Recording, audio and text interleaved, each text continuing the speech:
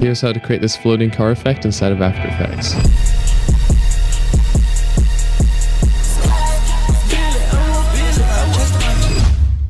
So with your footage here, you just want to go ahead and rotor brush out your car. So that is the first thing we're going to do, is go up to the rotor brush, select it, and then just make an outline around your car. Now, once you have your car rotor brushed out, it should look something like this. So now we just have the car here, and we're actually going to be using this a bit later in the video. So what we're going to do is just duplicate this layer. So hit Control D, and on this top layer, let's just toggle this off. And then let's delete the rotor brush on this bottom layer.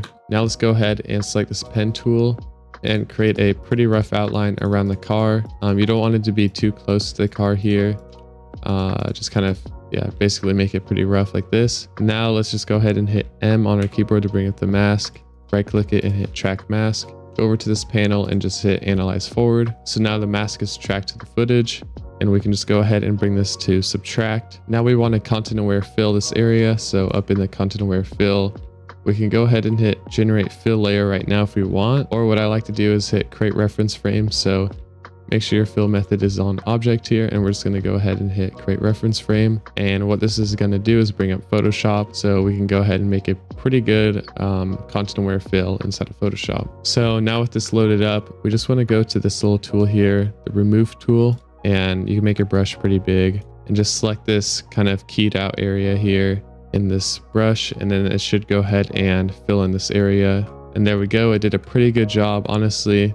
Right here is a little rough, but it'll work. So this does a lot better than what After Effects would do, because sometimes it'll mess up and create some weird like artifacts around the background. So this looks like a great reference frame. So we're just going to go ahead and hit Control S to save that. So once you go back into After Effects, you should see it load up here. And there we go. Now we have a reference frame. So with our reference frame, we can go back into our masked layer here and just hit Generate Fill Layer. And what that's going to do is just use that reference frame for all these new generated frames. All right, so now we have our fill layer here. As you can see, it took that reference frame and kind of used it for the rest of the frames here.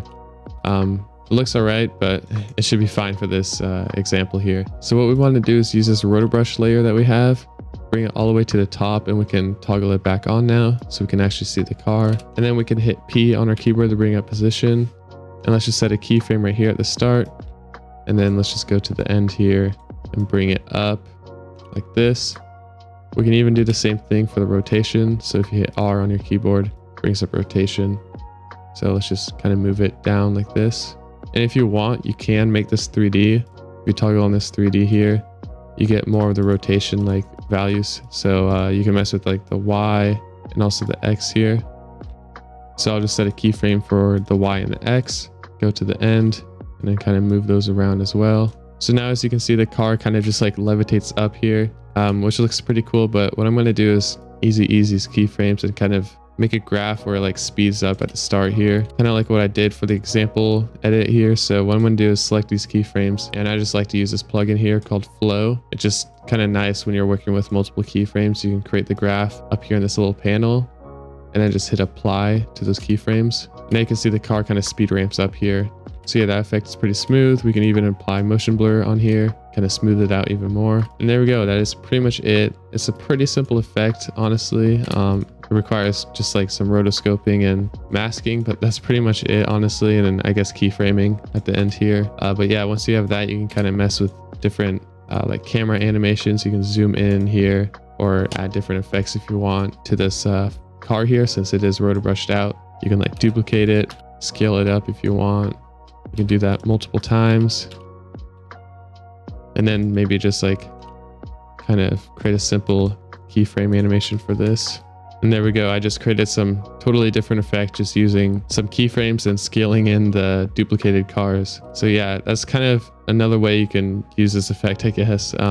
There's plenty of different ways, honestly, to create cool effects using this floating car method. So hopefully this tutorial was helpful for you guys. And if you want to see more videos like this in the future, then make sure to drop a like and subscribe to my channel. And I'll see you guys on the next one. Peace out.